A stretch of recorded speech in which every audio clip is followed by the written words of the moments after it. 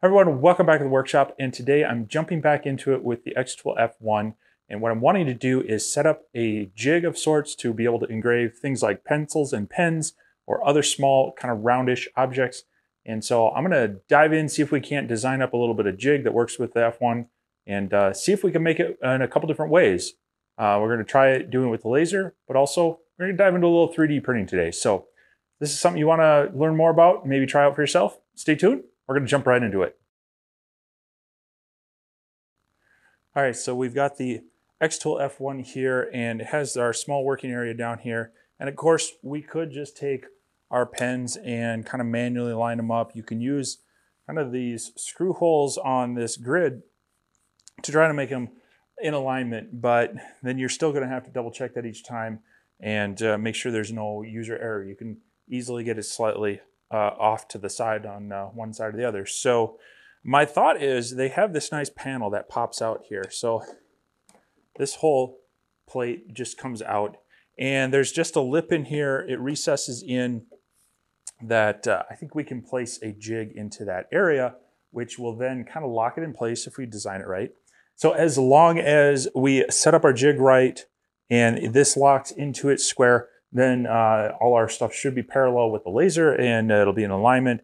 And we can then create a template with an XCS and or Lightburn to just drop our text or our graphics in there. So what I'm going to need to do is going to take some measurements off of this, and this is where I strongly recommend you get yourself a pair of digital calipers, and this will let you really get exact measurements of thicknesses, widths, and whatnot, and allow you to be more precise. It'll also allow you even to just measure the thickness of your material so that you can make adjustments in Lightburn for slots and tabs. So a digital caliper is a very handy tool with these lasers. I'll have a link down to one of the ones on Amazon that I really like. And if you're interested, you can buy that one, and appreciate the support. But I'm gonna grab some measurements on here real quick, and we're gonna jump into the computer and see what we can draw up.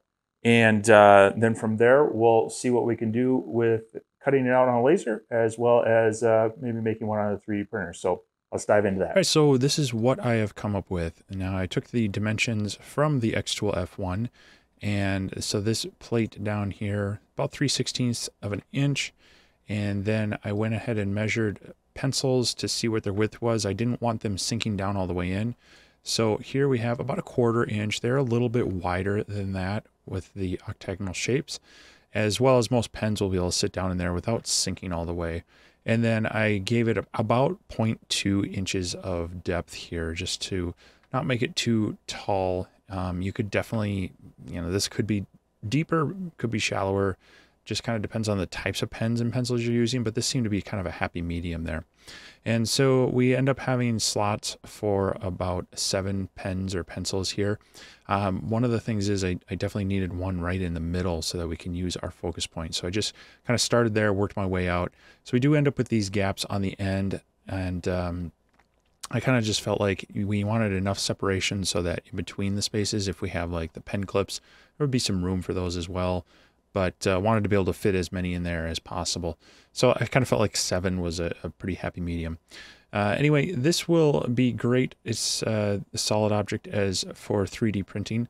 But then I also figured out in a way to just break this up. We can cut out the base plate, leave some etch markings in for guides as to where to glue them in, and then we're going to cut out these shapes. So I also have this file over here, which then can be output to Lightburn or XCS, and you can cut this shape out. You would just score these inner lines, and this is why I don't have them connected. This outside shape gets cut, and then these get cut, and then these are stacked up on these individual lines to basically create this same shape. So let's just kind of take a look at what that's like in Lightburn over here. So I've brought this into Lightburn for cutting on our xTool D1 Pro 20 watt. And so I've set up the lines here. You can see we've got them set up at 8,500 and 65 power. This is millimeters a minute. And then for our line, we're cutting it at 225. Again, this is 1/4 inch material. It's going to be 1/4 inch plywood. Possibly that kind of go a little bit faster, but I slow it down just enough to make sure we go all the way through. And then cutting out these 8 spacers. So that's the job we will send to the laser. And then for the STL, we can definitely bring it into our slicer here. And you'll see that it's got that shape. and then we'll go ahead and slice this for this printer. And it's going to say this is going to take about an hour, 7 minutes with the printer that I have. So we're doing this at a fine. That's kind of like the standard. You could definitely, up the layer height to quick. This doesn't need to be pretty, it just needs to be functional, but we'll go ahead at fine and let that print out. This is actually a printer that I'll be doing a review on, but this was going to be one of the tests I worked on, is just kind of making our jig for the F1, seeing how well it fits in. So I'm going to get this printed out. I'm going to get the other parts laser cut out. We'll get the thing glued together. We'll test fit it. And then we'll run it out to the laser and see how it works.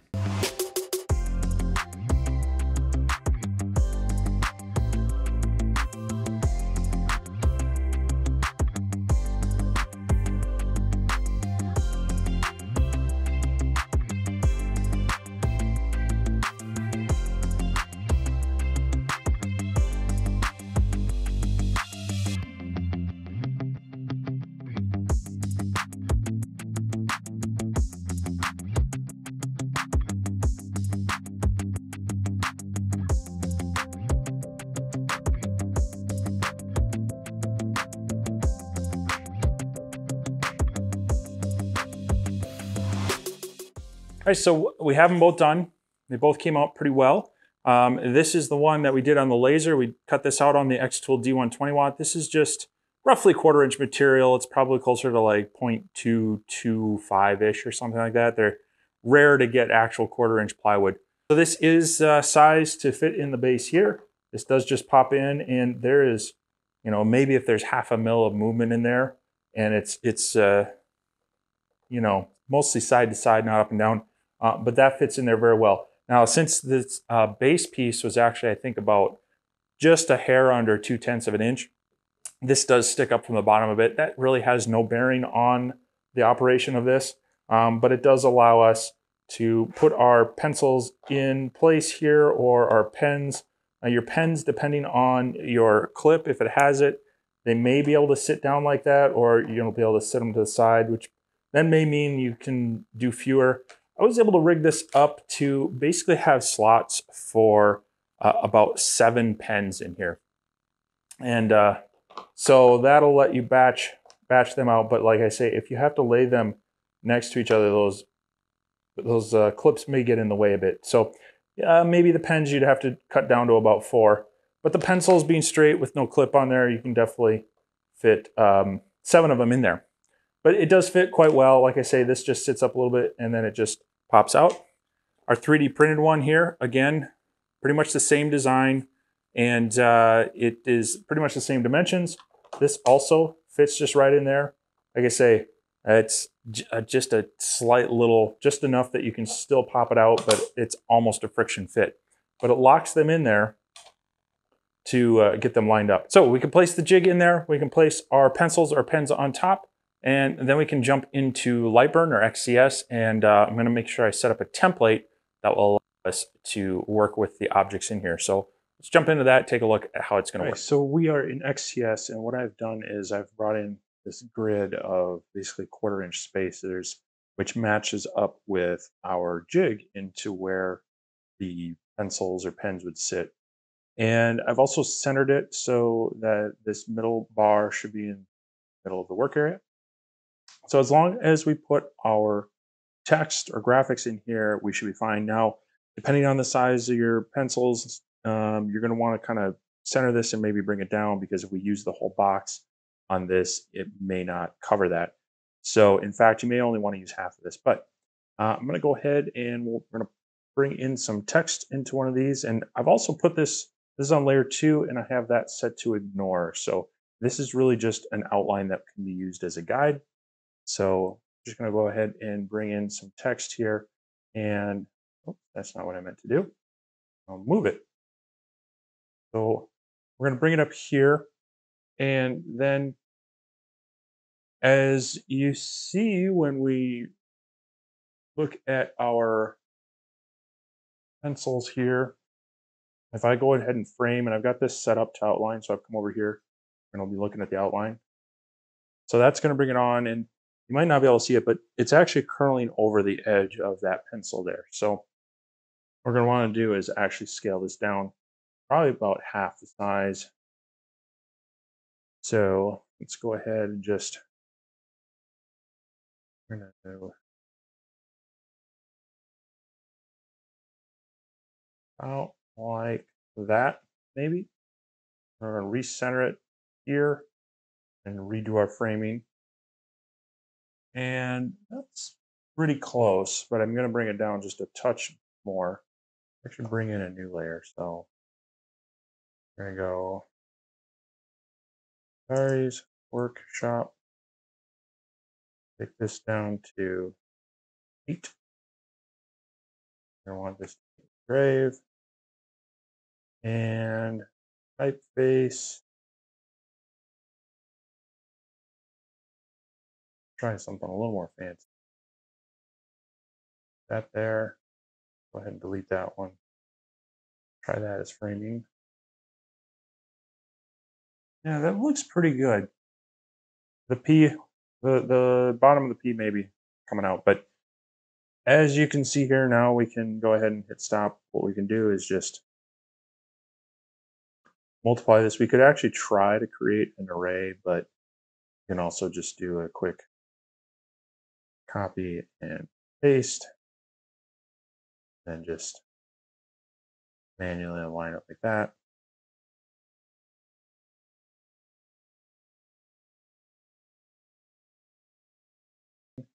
And just use your guides, just get everything in line.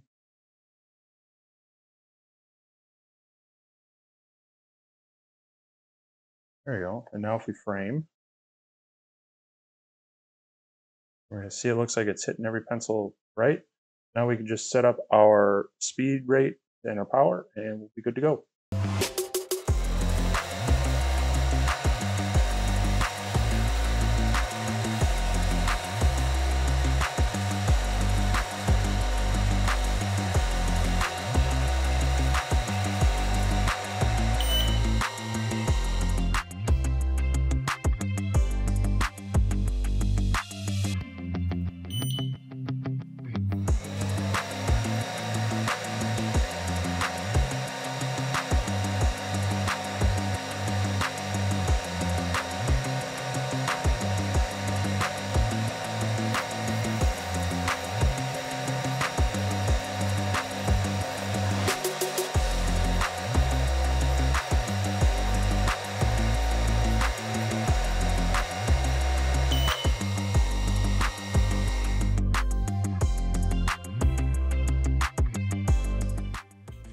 All right, so both tests work out pretty well, both the 3D printed plastic jig as well as the laser cut wooden jig. And the settings I ended up using, so on the pencils, as hopefully you can see there, that came out with a decent marking without getting too deep. That was using the blue light laser. This was at about power of 80, speed of 200 millimeters a second, a single pass, and 100 lines per centimeter. That was done within XCS. And now these pens, these were some bulk pens I got off of Amazon, and they've got this kind of blue rubberized coating. I'm not sure what is underneath here because it's not coming through as like a real polished metal or anything, but it does kind of come out a bit white. I'm gonna see if I can clean that up a little bit. But anyway, these came through, we were using the IR laser.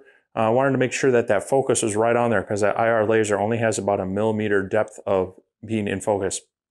The power was, we had it set at 100 power, 100 millimeters a second speed, 200 lines per centimeter, and 2 passes, and then just a quick wipe down, then got through that way. And if I can get it to focus on there, you'll see kind of how that ends up looking. And so that's some ballpark of what worked with the xTool F1 on these, using these jigs. So anyway, these blue pens, like I said, I got them on Amazon in a bulk pack of, I think, about 50. I'll leave a link down below if you're curious about these, want to play around with them. They all have different colors as well. And then the pencils are just your typical Papermate bulk pencils. Again, I think I got those off Amazon, or you can get them at, you know, most any store these days.